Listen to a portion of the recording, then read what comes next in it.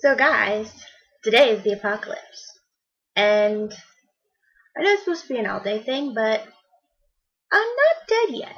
And I'm pretty sure that none of you are dead, so one, good job for living, and two, we were alright when we said that the Mayans were just like, I don't feel like finishing this calendar, so I'm just going to leave it here. People are crazy, and honestly, I kind of want to watch the news to see if anyone does anything crazy today. I'm sure people will, but we'll see what happens. Honestly, if today ended though, and we were all gone or dead or something, I I'd be pretty happy with how my life ended.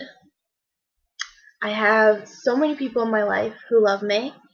I would have been going to a college that was perfect and, well, not really perfect, but that was good for me and that I really love to go to.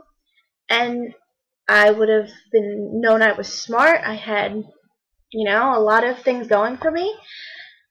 And I'm happy with that. If the world ends today and we're all gone, then I can say that I had a pretty good life.